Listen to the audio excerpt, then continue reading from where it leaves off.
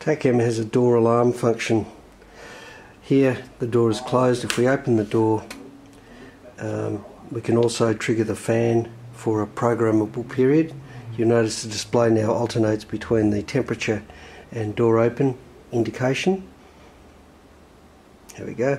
At some point later, we've programmed this for 1 minute, the evaporator fan will close again, but the door alarm continues to time out as an alarm function. It can also be set as a monitor only function.